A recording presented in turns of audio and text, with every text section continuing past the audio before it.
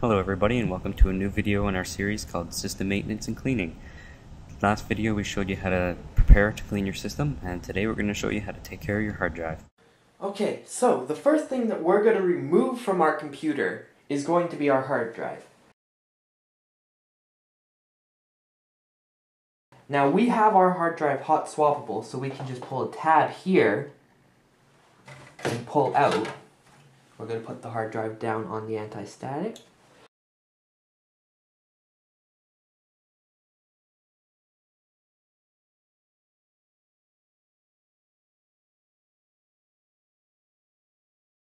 If you don't have hot swappable, what you would do is you would take a screwdriver, there'd be 2 screws here and 2 screws on the exact opposite side that you would have to unscrew and then pull out.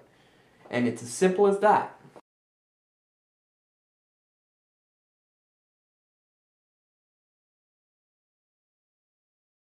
Hard drives are relatively simple to clean. You just take a piece of paper towel and then you rub any dust off the surface you can find. Be careful not to rub on anything that looks expensive.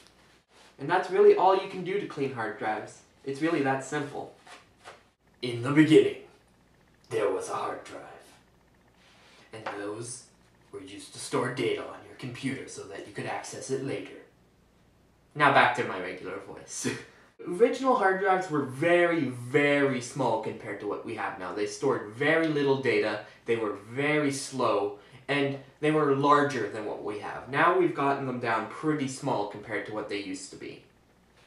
Hard drives now can have multiple platters. This one has 2 or 3, and we have storage devices now that are even surpassing hard drives called SSDs, solid state drive, which are very fast and are one solid piece, not disks that store data.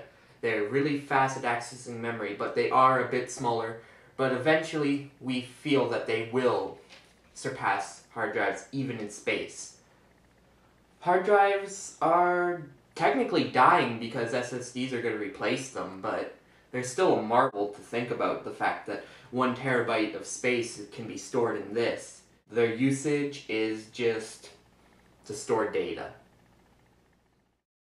Hey everybody, thanks for watching today's video. Next time we're going to show you how to clean and maintain your video card. If you have any questions about today's video, leave them in the comments section below. If you want to see more videos from Sabertooth Computing, please remember to rate, comment, and subscribe if you want to see more.